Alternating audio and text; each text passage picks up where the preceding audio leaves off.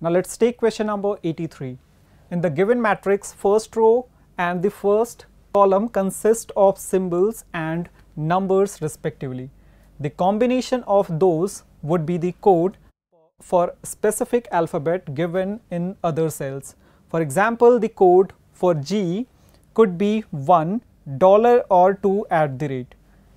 In the same manner, what from the given alternatives will be the correct code for word peace? So we have to find the code for word peace using the given pattern. So here we can see that G is coded as $1 and 2 at the rate. So what is the coding pattern? Here we can see that. So G के लिए हमने रो का number और column का symbol use किया, that means 1 and $.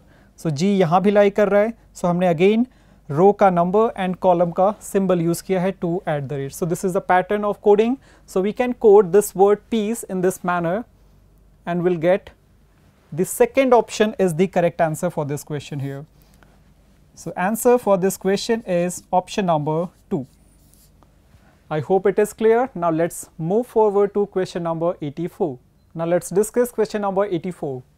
A square sheet is folded into half, the line of folding being parallel to a side of the square.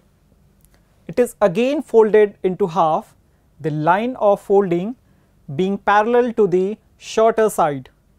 In this condition, the front of the paper always appears as it is given in the figure below. The dotted line represents the folded portion. So here we can see that the folding pattern here. When we unfold after applying the given changes, we'll get the figure in option number 3 is the correct figure which obtained when we unfold the given paper after applying the given changes. So here the third option is the correct answer. That means the answer for this question is option number 3. Now let's move forward to question number 85. Let's take question number 85. A, B, C, D, E, F, G, 8 alphabets, each to be assigned a different number from 1 to 8. What should be the value of B, D, E, F and G so that no consecutive number are in adjacent, or you can say even diagonally squares. So here we can see that we have the 8 different boxes from A to H and we have to assign the number from 1 to 8 on the given letters. So here we can see that the given letter A get 5, C get 2 and H get 4.